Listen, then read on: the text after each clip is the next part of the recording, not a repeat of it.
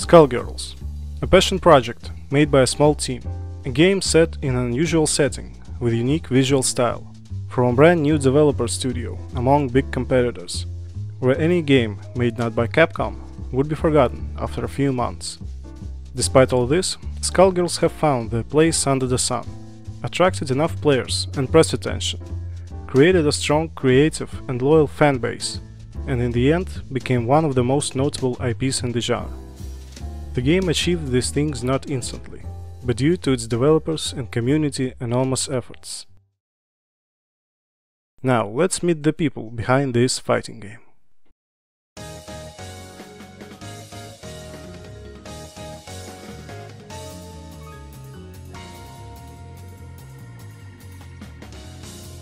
Alex Ahad, creative director, a person behind Skullgirls universe. He's responsible for unique visual style, character design, their appearance, personality and quirks. He also takes an active part in designing special moves. Before making his own game, he used to work at Gaia Interactive, Playdom and WayForward Technologies. A great artist who nurtured his game ideas about monster girls since college, but the concept's realization was difficult until he met Mike Zymont. Mike Zymont, design director and main programmer, avid BlazBlue and Marvel vs. Capcom 2 player, a well-known member of fighting game community. Since young age, he was interested in programming, began his career as a game tester at Pandemic Studios, where he worked on Star Wars Battlefront 2 and Lord of the Rings Conquest. Since 1999, he was making his own 3D engine called Z Engine, which he wanted to use for his own fighting game. This particular engine, Mike's love for fighting games and acquaintance with Alex Ahad, led to the creation of Skullgirls. Together with Alex, Mike revised a lot of game components, and finally, in 2010, joined the newly formed game developer studio Reverge Labs, whose publishers became Autumn Games and Konami.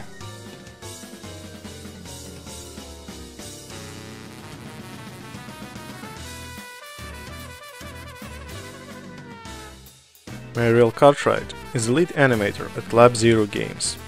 She is responsible for remarkable character design and animation. Her ways of animating, coupled with her own distinctive style, greatly complement Alex Ahad's ideas, whom she knew before the development began. A hard-working person, took part in many projects, including Silent Hill games, Scott Pilgrim vs. the World, the game, and Shanty, Half Genie Hero. And by the way, she is Randy Cartwright's daughter, Disney animator who worked on numerous animated films, Beauty and the Beast, Lion King, Aladdin, to name a few. He is also one of the creators of CAPS, specialized software used for digital animation. Peter Bartlow, CEO, designer and community manager, has been a part of video game industry for more than 20 years. Aside from game journalism, he used to work on several projects as a designer. A man responsible for the foundation of Lab Zero Games, runs the show, communicates with people, and promotes the game to the masses. Of course, these aren't the only people that work on the game. The bulk of the team includes Richard Sa, lead cleanup artist, Jonathan Kim, senior animator, Earl Gertwagen, designer, Brian June, cleanup assistant, associate art producer, Vincent Diamante, audio director, and Brady Hartle, UI designer.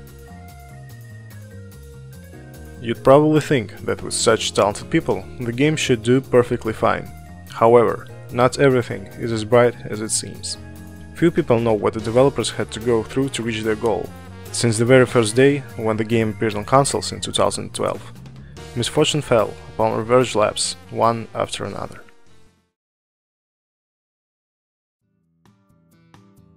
Skullgirls were getting a lot of attention.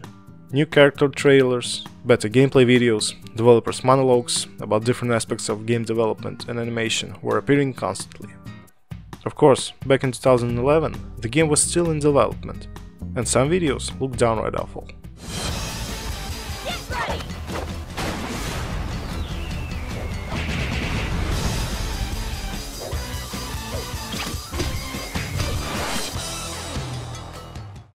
However, with every new video, Skullgirls was getting better and better. It was playable before the launch at New York Comic Con, LA Anime Expo, SoCal Regionals and EVO in 2011, where Mike Z also made a presentation talking about gameplay nuances. Potential buyers were attracted by high-quality animation, unique lighting system. So, one of the other things that we did that no 2D game has done so far is we actually have real-time lighting on all the sprites. So, like if I jump in front of the window, I actually get lit by it. Every time I hit him or he hits me, there's actually a light in it. So it's really easy to see. Rebalanced gameplay, infinite combo prevention system, and also by returning to the roots of Marvel vs. Capcom 2 gameplay. In other words, the game was popular enough. It wasn't some unknown indie project anymore. Plenty of people waited impatiently for the release, but in September 2011, developers told that they have to delay the game until the first quarter of 2012. Peter Bartlow told that extra time will be spent to polish the gameplay and add new features based on players' feedback, such as game speed-up, new special effects, more complex 3D backgrounds, extra character palettes, macro buttons, gameplay rebalance, the list goes on. Without a doubt, the delay only made the game better. Finally, the game came out in April 2012 on Xbox 360 and PlayStation 3 in North America, and in May in 2012 in Europe and Australia. First critic reviews were positive. Everyone praised the visuals, good tutorials, nice music and simplicity. However, there were plenty of criticism. The absence of move list was mentioned by virtually everyone and was a big reason to lower the scores. Unfortunately, people didn't understand that the game was already in development for quite some time, and the inclusion of a move list could take up to 2 weeks of valuable time. Move list is a part of an interface, which must be correctly displayed depending on character, console, localization, screen resolution, and miscellaneous future additions. In short, Mike has decided to spend his efforts on aspects of the game more important than a list of moves, which you could either learn by yourself or look up on the internet. A PDF file made specifically for this reason could be downloaded from the official website. The developers promised to add the move list with the first patch, but the damage has already been done.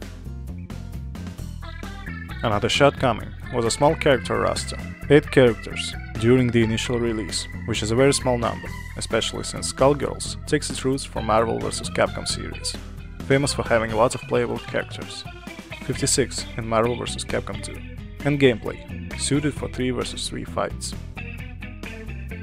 On top of that, even though Infinite Prevention system got rid of infinite combos, it didn't quite work as intended. The system considered crouching normals, standing normals, and command normals as different types of attacks. Different specials were treated as different attacks too. Tag-ins, one-frame links, and DHCs weren't working correctly either, so everything mentioned above led to long, monotonous, and boring combos. And of course, how can we forget Alex's and Mariel's signature unique visual style that was branded sexist before the game was even out. It's true that there were so many panty shots, TNA and bearskin. Unfortunately, not everyone can appreciate the efforts of Alex and Mariel, who are responsible for such display of females in the game. Despite the fact that it is their trademark style, flashy sexuality was never the point of the visual style. Not a single one of the heroines uses her body in an ostensibly fan-service way, unlike some other fighting games. Just take Mai, Jury, Ivy, Share Me, Dead or Alive series. Developers specifically avoided such things. Peter Bartlow said in Eurogamer interview, "Our characters are strong, powerful women who happen to be attractive. We don't have anyone like Cammy, who wraps her legs around your head and then beats you senseless with her Kegel muscles, or whatever is going on in that Cammy Super." There was a very conscious decision not to do things like that. None of the characters use their sexuality in any aggressive way. It's just a thing that they happen to be. Alex's views on his own visual style are as simple as they get. He just draws what he thinks is cool and interesting. Quote, "Ultimately, the things you see in Skullgirls are there just because it happens to be the stuff that I wanted to do," he said. "There are elements in the world that are just here because it's cool and was fun to make." Everything mentioned above is just small talk. Skullgirls found its audience and sold very well at first. For a niche game, to sell 50,000 copies in 10 days is a great result. Critics were happy. gamers were happy. What could possibly go wrong? Here, the tale about the Skullgirls curse begins. After the game's release and promises of an upcoming update, came a period of suspicious silence. There wasn't any news from developers nor publishers. No DLC announcement, no patch, no info about expanding the game. That is, until in November 2012, right after the long-awaited patch, called Slightly Different Edition, was released on PS3, news came about that the whole Skullgirls development team was laid off because of the financial situation at Konami and Autumn Games. What happened? Well, let's start from the very beginning. Def Jam Rap Star, a rhythm game made by 4mm Games, released in 2010, its audience being hip-hop enthusiasts. Karaoke-type game, its main feature being able to record your own performance and upload it on a specialized website. At first it was supposed to be a small project for Nintendo Wii, but soon it grew into a full-fledged game for Xbox 360, Wii and PS3, with lots of licensed music tracks. What does Skullgirls and Karaoke have in common? The publishers, Konami and Autumn Games. Def Jam Rap Star turned out to be a costly ordeal for the developers. In Xbox 360 Achievements.org interview, Jamie King, 4mm Games CEO and one of the founders of Rockstar Games, told that the game collapsed under the weight of its own ambitions, hopes and incorrect evaluation of target audience. From exclusive Wii game, with a budget of a couple of millions, it grew into a multi-platform giant, which required a separate website to function correctly, whose infrastructure, according to Jamie, was too complex for the developers and was ahead of its time.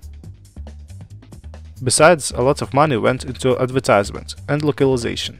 Unfortunately, by 2010, the rhythm game market was filled with countless Guitar Hero lookalikes, so it was rightfully considered dead by many. And considering that Def Jam Rap Star was aimed directly at hip-hop enthusiasts, no wonder it sold only about 500,000 copies. Out of nowhere, in 2012, EMI, British record company, sues 4mm Games and Terminal Reality Game Studios. The reason is that the developers couldn't secure the rights to use 54 music tracks in the game. Rap and hip-hop are genres that are based on using others' music samples and cooperation with multiple performers, which means a lot of paperwork when it comes to songs ownership. EMI demanded $150,000 for infringing every song out of 54, in addition to royalties. According to EMI, they have informed publishers and developers about their rights and royalties, but their words were ignored. Also, the possibility of another lawsuit was up in the air. EMI has the right not only to distribute, but also to perform the songs. Remember that Def Jam Rap Star is a karaoke game? I hope you understand the implications. What's curious is that EMI doesn't hold the right to songs as a whole, but only to certain parts of the songs. Additional questions come up when such label as Def Jam and such company as Universal Music Group, which are directly responsible for financing the game development and who own most of the music tracks, are having these kind of troubles. Not to mention, charges were put on developers, not publishers, who, by the way, couldn't do anything about the situation. What happened then? I can only tell you that 4mm Games were closed the same year. But that's not the end. When it rains, it pours. News about another lawsuit appear, this time with Konami and Autumn Games as defendants. City National Bank brings the charges. The game's development was financed by a $14 million loan, which was supposed to be repaid with the money from game sales, because Konami estimated the game to sell 2.5 million copies over the first year. CNB accuses companies of lying about the financial state before and after the deal was signed, and that they didn't pay a single penny, keeping the profits to themselves, and refusing to remit them to CNB. Additionally, the bank says that Autumn Games was supposed to get $1 million from Konami as an advance to pay down the loan, but instead spent it on other things. In the end, CNB demands $8.9 million as compensation for fraud, in addition to repaying the loan. As you can see, things are going south. The lawsuit drains the money from publishers, so Autumn Games stops financing Reverge Labs. Developers don't get paid a single coin from every copy of the game sold. All these events happened in March 2012. As you might remember, news about layoffs from Reverge Labs appeared in November. With this news, we found out that the team was fired back in July of the same year. Everyone who worked at the game left without a job and a salary. PC version was up in the air, and the work on the first DLC was temporarily stopped. It is worth mentioning that Reverge Labs wasn't closed, only Alex's and Mike's team was laid off. Official sources told that only a fraction of developers' team was laid off, but that was, in a way, a lie. The reason for the layoff was a bit strange too. For example, here's what Richard Wyckoff, CEO and founder of Reverge Labs, said in XBLA Fans interview. Can't say much except that Reverge completed the Skullgirls contract with Autumn Games when we shipped the game in April, and we aren't currently engaged by Autumn for any other Skullgirls work. Because of this, we did have to lay off some of the Skullgirls team. Of course, you can say that besides the main development team, there were plenty of freelancers and other people, but that doesn't change the facts. Everyone who was responsible for the game was fired. Probably there were only 2 people left at Reverge Labs, the same that founded it, Richard Wyckoff, CEO, and Emil Dechevsky, CTO. What can one possibly do in this dire situation? The answer was a surprise to everyone. Lab Zero Games, a new name for the old company. Peter Bartlow, in XBLA Fans interview, shared some details. Lab Zero just kind of happened, he told XBLA Fans today via email. The team was going to lunch one day and was frustrated with the situation. And I just kind of blurted out, what if I made a new studio and we all went there? Much to my surprise and horror, people said, yes, do that. So I was kind of stuck. This way Mike and friends continued the work on the project, by founding their own company, where all 5 members of Reverge Labs have returned. Autumn Games was still in the hold of the IP, and they gave new studio the green light to work on the game, but they still couldn't fully pay for working on it. Autumn is paying for patch work, but that is paid hourly, and only to the individuals actually working on it. We're pitching projects as a new entity, and have some solid leads, but as of now there isn't any work that is paying the entire team, said Bartlow in one of the NeoGAF threads. The publisher was interested in releasing the patch as quick as possible, that's why they were happy to see the new developer studio.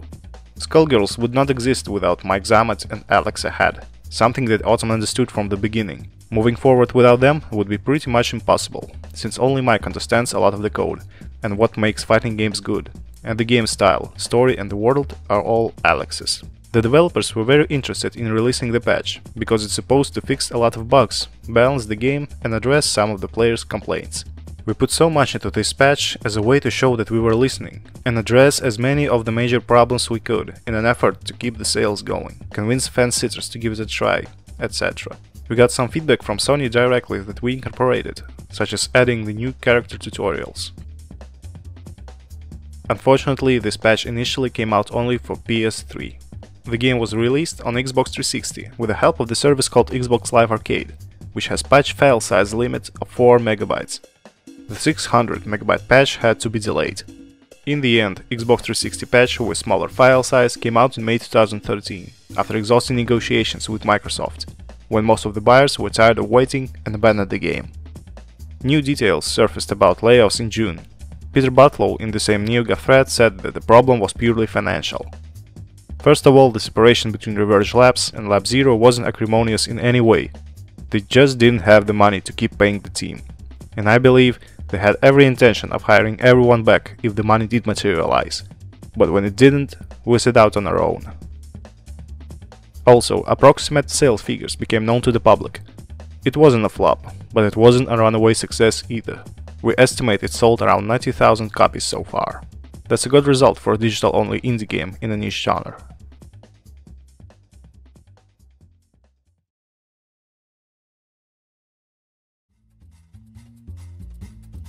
Trying to get up on their feet, Lab Zero Games tried their luck with new different projects, but nothing really came out of it. Time went on, the team was running low on money, and somebody had to do something. By chance, in January, before EVO 2013, breast cancer research charity drive has started. Donations were used not only for the sake of charity, but also to vote for a certain game. The one that gets the most donations will be featured at the 8th official EVO 2013 tournament game. In a few weeks, Skullgirls made $78,000, reaching second place. They were beaten only by Super Smash Bros. Melee, which raised $94,000. In total, $225,000 were raised, a very good sum of money. Despite Skullgirls coming up second, EVO organizers have provided dedicated setups for the side tournament, promised to stream top 8 matches and pledged $1,000 as prize money. This charity drive gave hope to the developers. It showed that Skullgirls are popular enough that people are willing to play it and pay money for it. Finally, after the donation drive has ended in February, during a stream dedicated to the end of the charity drive, Mike Z revealed a new character, Squiggly, who's supposed to be the first DLC character, but wasn't finished because of layoffs. The crowd went wild. For those of you who are fans of this game and who are fans of other games and who donated all this money for breast cancer research, I almost said breast cancer again, this is the surprise. And I guarantee you that no one in this room, including the people that are on the team, have seen this before. Wow.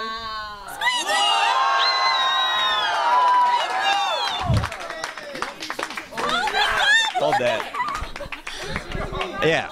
So, ta-da! As you can tell... Oh, sorry. Mike also said that everyone who is interested in adding this character to the game should wait for news in the next couple of weeks. Anyway. Oh my god! So, for those of you who are interested in her becoming more than this, due to the massive outpouring of niceness to all the different games throughout this campaign, stay tuned in the next couple of weeks. Sorry.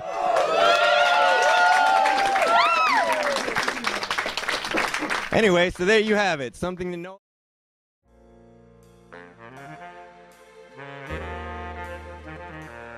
Knowing that the publisher won't be able to solve the money problem, Lab Zero Games appealed directly to customers, fans, and fighting game enthusiasts. "We were at lunch at Curry House," Peter Bartlow said in an interview. "And people were like, we ought to try it because, I don't know, why not?"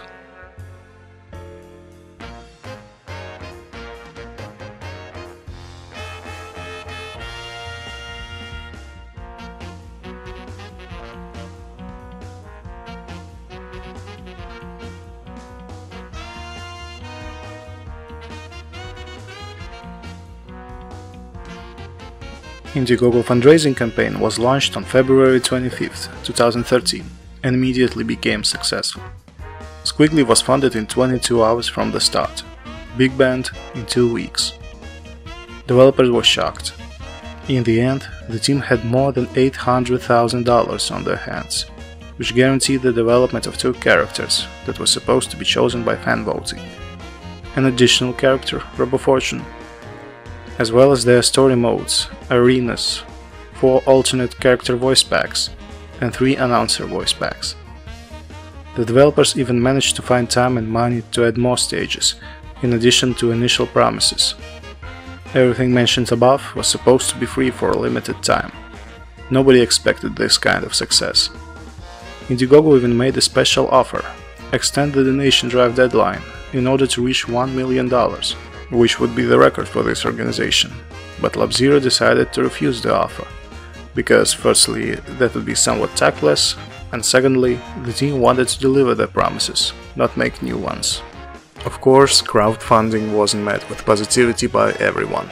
Despite the fact that developers were transparent about how and where the money will go, plenty of people were saying that $150,000 for just one character is way too much, that the team spends their money inefficiently, that they ask for that sum just to cover up months of inactivity.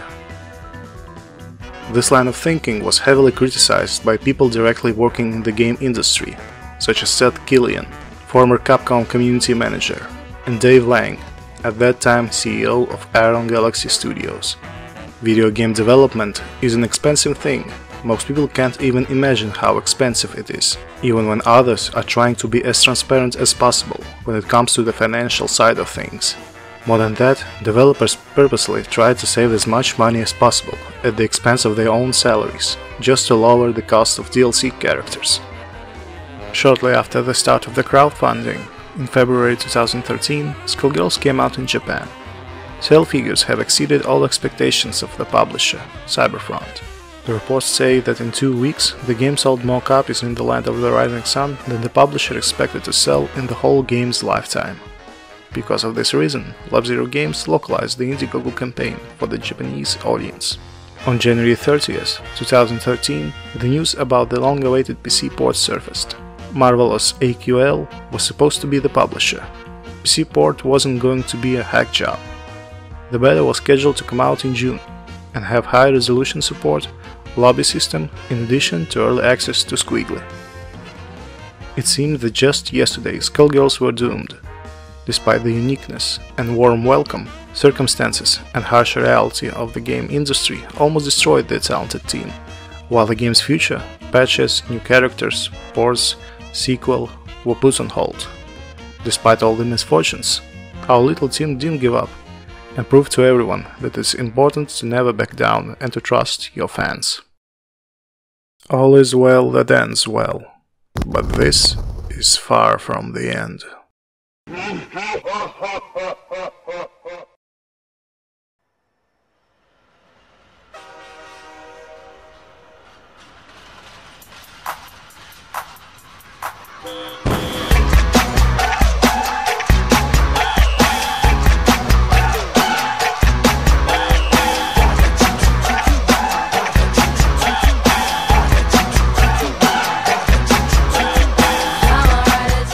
Voting for new characters was one of the main attraction factors of the crowdfunding campaign.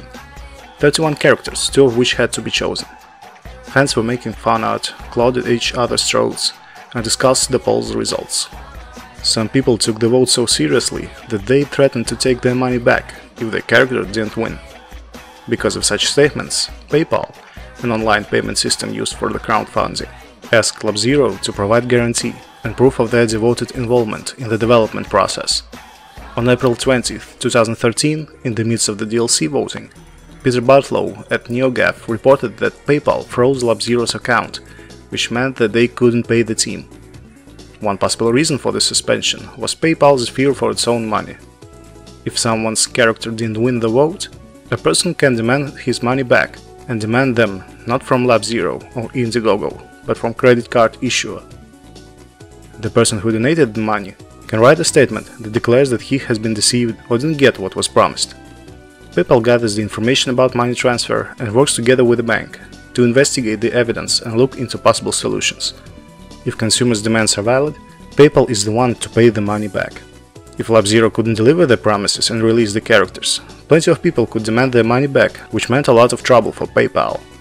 PayPal representatives even outright said, "Until the threat of chargeback has passed, PayPal is effectively financing your development." Obviously, they wanted to make sure they are as safe as they can get. They also asked if we're good for $700,000 if something goes wrong. Peter Bartlow said no, because, well, we're not.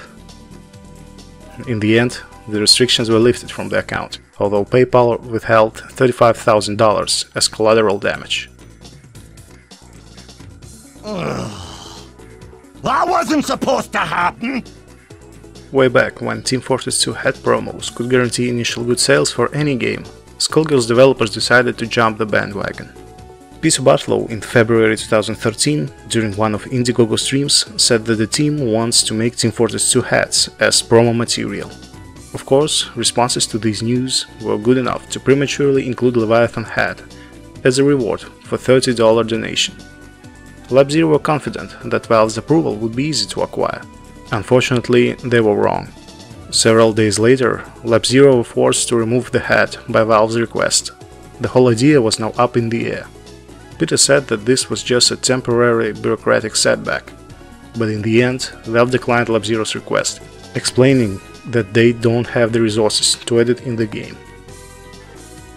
Peter apologized to the fans, assured that this decision is not final, promised digital goodies instead of the hat, and, if people demanded it, to return the money.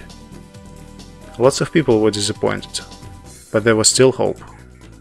On 11th of May in 2013, Peter Bartlow announced the beginning of the voting for new headgear for Team Fortress 2. Valve could add the hats, but only if enough people support the idea. There were plenty of hats to choose from, although the quality in general was mediocre. Unfortunately, people lost their interest and the vote was quietly forgotten. The work put in hats was not in vain though. Officially, the hats were not released. but anyone can wear them in-game with the help of Steam Workshop. Take the shot, Juju. Juju. New players unfamiliar with Indiegogo events might not even know who she is. Back in the day, her fate angered the whole community and once again expressed the human stupidity and ignorance in its whole glory. Everything began way back in 2011 with a seemingly innocent Facebook post. One guy by the name Sim McNeil proposed an idea for a character who would be a Chinese sniper with a talking rifle. Alex Ahad liked the idea and drew a sketch of this character during Whiteboard Wednesday, a small event where Lab-Zero team drew various things on whiteboard. Juju became one of the Black Egret members and served under Parasol's command. It was implied that she's the one shooting during Parasol's Silent Scope blockbuster. Alex Ahad even added to the game a chance for Parasol to mention her by name. It should be noted that C's only investment in the character creation was a single Facebook message. 1.5 years later, the Indiegogo drive begins, where 2 characters had to be chosen by vote. Out of the blue, Juju becomes one of the characters featured in the voting. C suddenly remembers about Juju and writes a Facebook post where he says that it would be nice to get some reward because he took part in her creation. It's unknown whether he was serious or not, but Lab-Zero decided that it would be better to engage in the conversation with C than to completely abandon the character or to take the case to the court because of one post. The licensing of character rights is a lengthy and costly process, so Juju had to be excluded from the first DLC votes, and later from the second one. Finally, all the formalities were handled, and the character rights were quiet, but C was legally obliged to keep quiet about this fact until the official announcement. The very next day, C broke the non-disclosure agreement with a post on Skullgirls forums and made his contract with Lab-Zero void. Further cooperation had to be stopped, and Juju, as a part of Skullgirls universe, was abandoned. Lots of time, nerve and money were wasted and invalidated with one single post, which, to be frank, was to be expected. C has always pissed everyone off with his forum posts and RC messages. Nobody expected anything good from C, but you know what they say, a fool is worse than an enemy.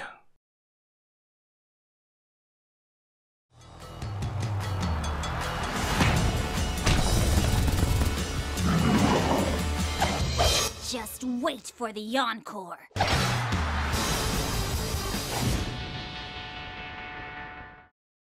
Just wait for the encore. The prophetic words from the first gameplay trailer. Some people never even wonder how Skullgirls got the encore part. There's no remastered version or patch with a price on top behind it. As you may remember, besides Autumn Games, Konami was also a Skullgirls publisher. To be fair, their involvement was needed purely because of Microsoft's policy, since in order to get released on Xbox Live Arcade, you need a retail publisher's support. Other than that, they did more harm than good. Towards the end of 2013, the team understood that further cooperation only hindered the release of updates, because Konami refused to greenlight any patch or DLC until Lab-Zero tested the content inside and out and covered the expenses from their own pocket. Besides that, Konami refused to help the team with the Microsoft certification process. This led to termination of the business relationship between Autumn Games and Konami in November 2013. Now, despite the fact that patch was almost ready, a lot of paperwork laid ahead, because without a new publisher, update releases were unthinkable. Due to the difference between services, Autumn Games was the publisher for PSN and Marvel's AQL was responsible for Xbox Live. Without them, the game would be removed from the stores completely. Of course, this meant that Xbox 360 patch was going to be delayed again. Since Konami was the publisher in the US and Europe, the Japanese version and PC version were about to be released without any hindrances. Unfortunately, Konami couldn't just leave without pulling a dirty trick. On 6th of December 2013, during weekly Salty Cupcake stream, Mike brings bad news. Because of the relationship dissolution, Konami demanded from Sony and Microsoft to remove Skullgirls from PS Store on 17th of December and 31st of December from Xbox Live. Lab-Zero found out about this only after Sony informed them about the fact, which meant that the decision was already approved on Sony's side. Mike had to work in haste on a new version of the game, which was supposed to replace the old one. The reason for that is every game has an ID number and communications ID, so if Konami wanted to get rid of the game, they fully had the right to do so. Simply put, nobody could buy the game until the new publisher appeared. Other than that, there were plenty of issues to solve. Getting a new IP address for Autumn Games, transferring the consumer purchases to the new version of the game, making a new publisher deal with Sony's different regional divisions and Autumn Games, creating trophies and leaderboard from scratch for Sony, since Skullgirls would be treated as a new game at PSN, sending the new build for testing, after dealing with aforementioned problems. Time was short. What's more, the team asked Konami to give them time, till 31st of December, to fix the problem with PSN, but Konami told that Sony won't let them. Then Sony asked Konami to extend the deadline, but Konami said that Autumn won't let them. Finally, when Sony, Lab-Zero and Autumn Games asked together to move the deadline, Konami just didn't say anything. And that's that. Sometime later, they agreed to give extra time, leaving a strong sense of displeasure. Theoretically, there was enough time to update the game for PSN and to finish the paperwork before the new year if everything would go smoothly. Still, the Xbox 360 patch could only be released after publisher change, so until 31st of December this would not be possible. In the end, Skullgirls disappeared from stores on 31st of December. At the Indiegogo campaign page, Peter Bartlow explained what is going to happen with the game in the near future. New version for PSN is planned to be released in January.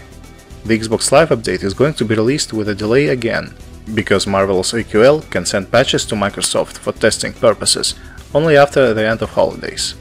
Additionally, the process is going to be delayed because of bureaucratic work associated with publisher change and signing of the new contracts.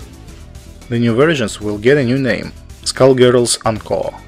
Finally, Skullgirls was released on PSN in the US on 11th of February in 2014, 19th of March in Europe and 15th of July in Japan. Xbox 360 owners had to wait until 22nd of April 2014.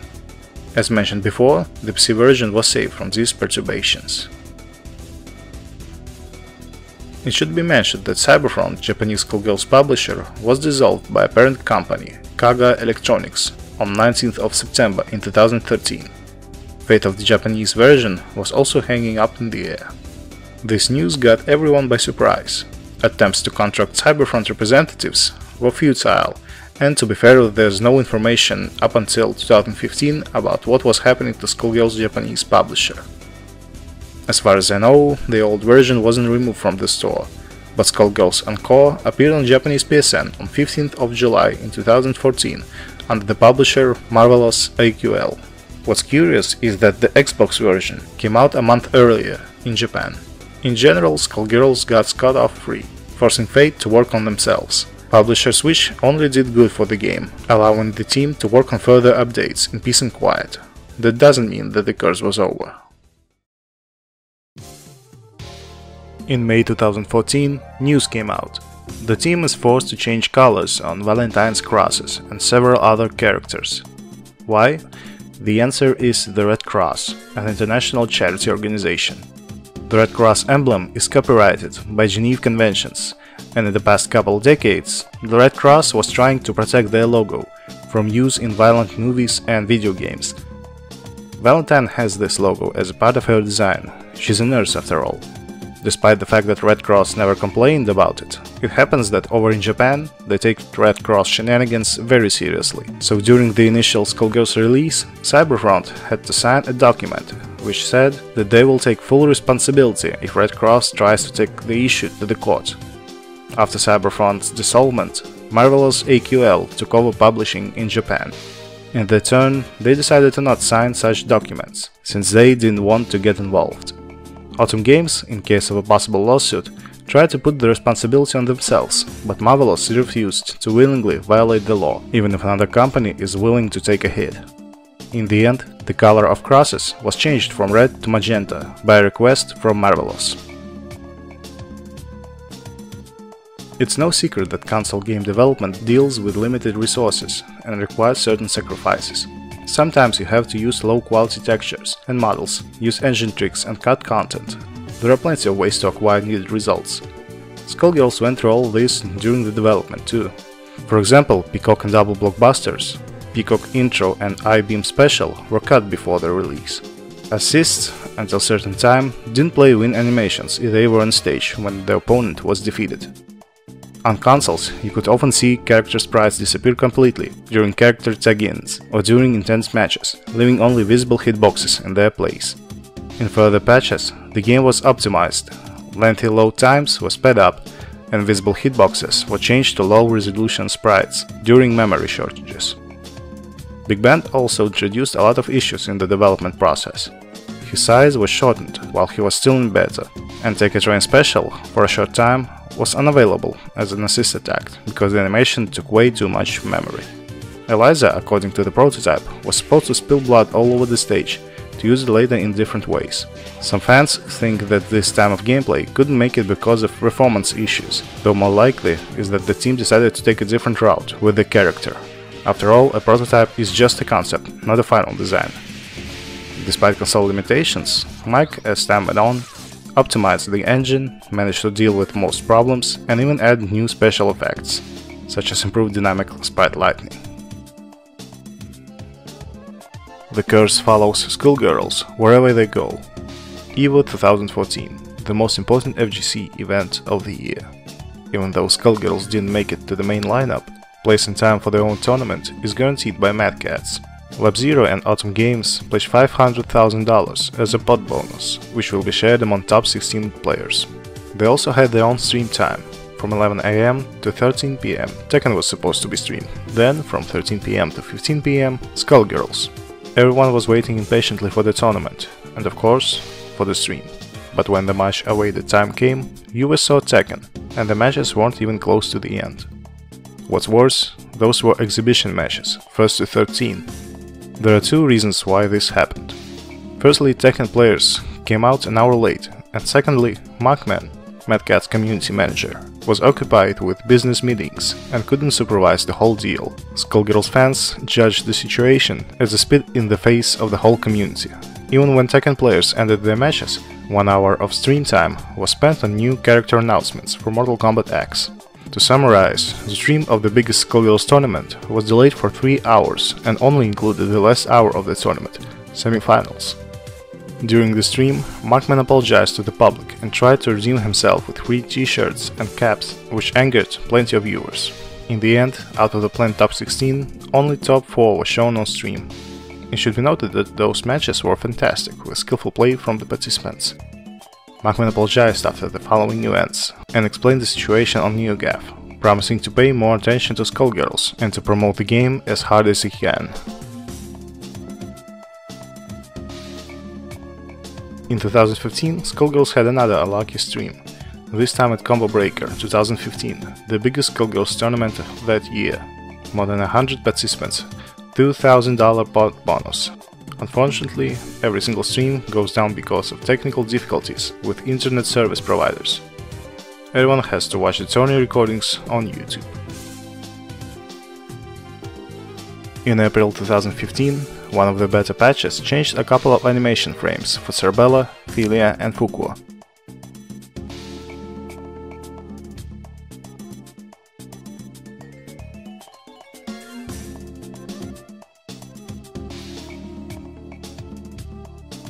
According to the developers, these frames were on their to-do list for a very long time, since they didn't correspond to their own Panzershot motto. Quote, "Well, they're sexy girls and they're fighting. If one of them is wearing a skirt, you're bound to see some panty. We're not trying to hide it, but we're also not going out of our way to show it either." Of course, the masses took this change for censorship and blew everything out of proportion. The thing is, the outcry began almost half a year later by the word of mouth after the patch release on consoles. Most people didn't even know about altered frames until they were told about them. Earl Gerthwagen explained the situation in depth at Reddit, bringing clarity to Lab Zero actions. This isn't the first time game was altered in this way though. Before the release, 2 Philia wind poses were removed. Soon after the vanilla release, Parasol was left without one of her Panzer shots. Eliza DLC was made with very warm responses. You bet, she was the first of 2 characters that won the vote, with outstanding story mode and 3 new stages, one of which was very different from the rest, Gehenna. Dark, unpleasant, but very atmospheric stage with eerie music was hard to stomach for some people. By request, the stage was removed from random stage select with Wolf Patch update. Initially, people thought that the stage is either too scary for some, or that colorblinded have a hard time playing on it, because of its specific lighting. As Earl Geertwagen said, the reason for the removal are complaints from people with disembodied eyes phobia, and there are plenty of eyes at this stage.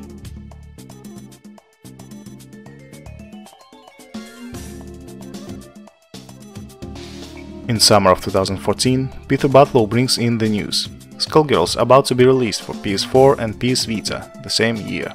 Unfortunately, difficulties with Vita ports and waiting for the Beowulf and Rob of Fortune development forced the release date to be delayed until 2015. The team promised cross-platform play for PS3, PS4 and PS Vita, fully voiced story mode, combo tutorials, trials and survival game modes, all arcade stick support that used to work for PS3. And by buying the PS4 version, the customer would also get the Vita version for free, and vice versa. Additionally, Skullgirls changes its name once again in order to distinguish the old version from the new one, Skullgirls Second Encore. Quite a treat, this new release. Second Encore comes out on 7th of July in 2015 for PS4. Other platforms are left with a simple patch and a new character, Rob of Fortune. The reason why they didn't release the updated version with additional content simultaneously for all platforms are next. Porting new features costs money, and time exclusivity, common for most multi-platform games. What's curious, Butlow at Skullheart Forums told that Sony barely financed the port and the development of the new version. Most of the money comes from Autumn Games, which is a bit strange. In the end, the PS3 didn't get additional features at all, while the PC got its version only on 13th of April in 2016. The PS Vita version, despite its promises, comes out on 5th of April in 2016. The reasons for the delay are new bugs, additional features for upcoming Japan release, weak Vita hardware, and optimization, which was one of the main hurdles for the developers. At least Vita got the game. Xbox One was left without one for a long time because of Microsoft piracy policy. Either games come out on all platforms simultaneously, or they don't get released at all. Skullgirls became available on 21st of January 2016, when they were added to the list of backwards compatible games. About the Japanese Second Encore release. In August, Arc System Works announced that they will publish Skullgirls in Japan. The game will get the long-awaited dub in Japanese. Additionally, Skullheart Box is going to be released, the collector's edition of the Skullgirls Second Encore, which includes the game, the soundtrack and artbook with 32 pages. It's mind-blowing that Western games get so much attention from Eastern publishers, but there's always a fly in the ointment. ArcSys has a bad reputation of jealousy towards YouTube and videos that show gameplay with Japanese voices and story mode. A few channels got strikes and had to delete all the videos containing aforementioned stuff. This isn't the first time ArcSys does this. Just remember Uniel's frame data and Blaze Blue release. Even the second Encore release on Steam didn't leave unscathed.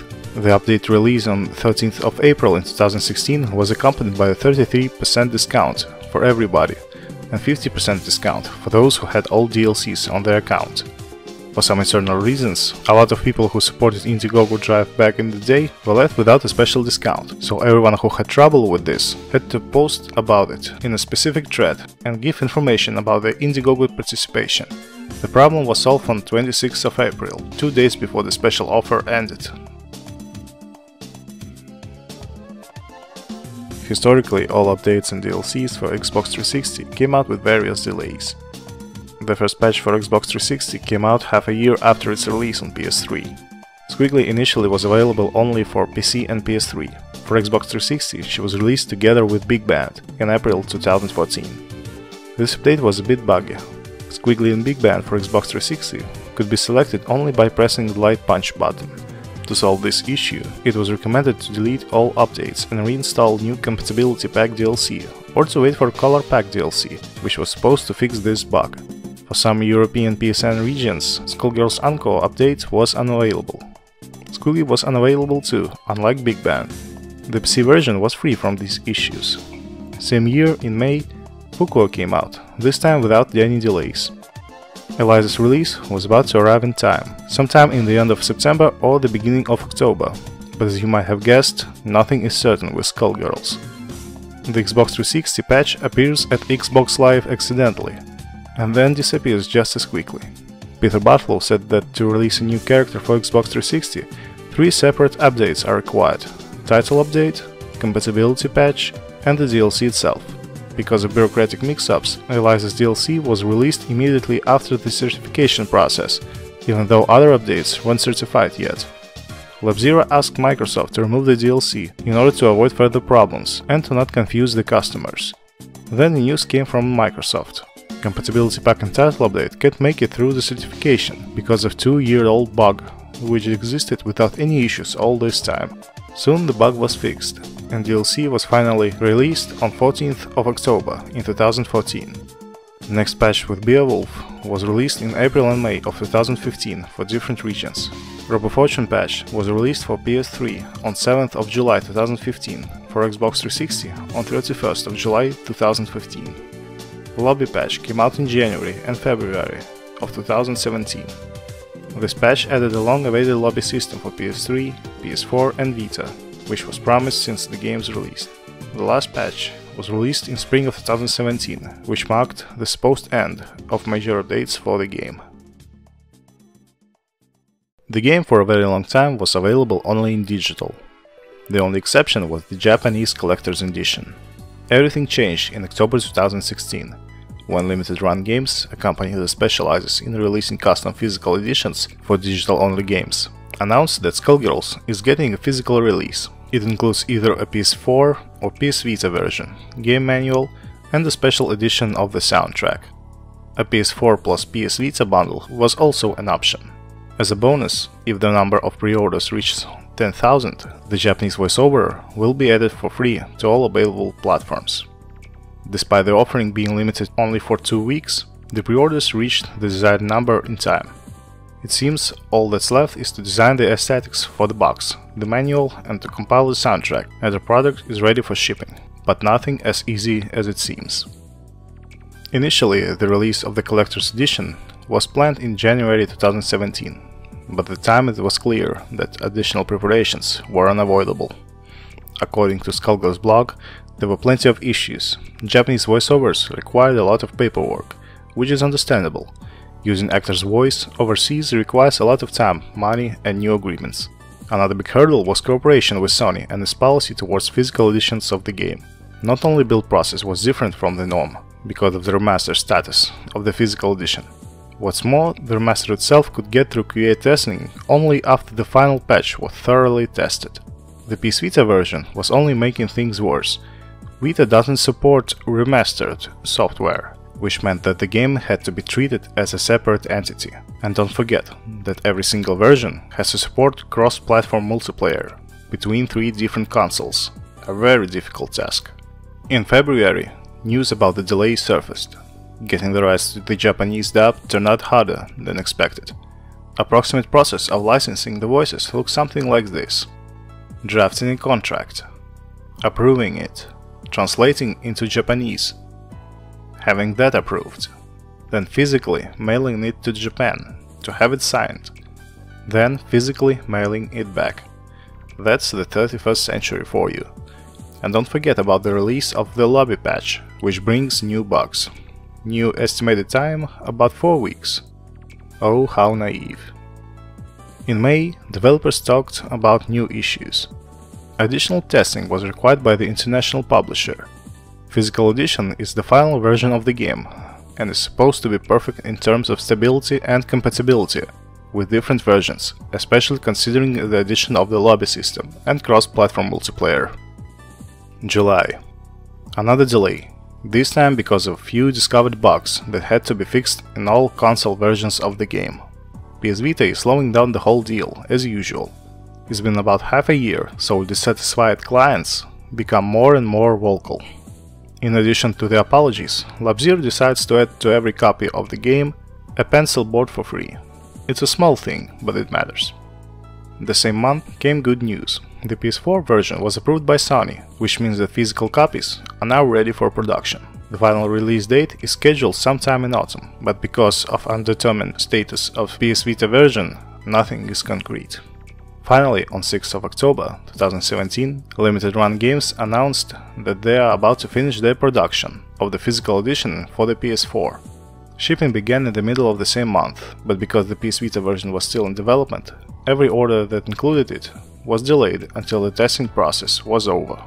4 months later, on 15th of February 2018, Limited Run Games tweeted that the Vita release of Skullgirls Encore will finally be shipped at the end of the month. Next month, people finally got the Vita version. It was a long wait, but it was certainly worth it.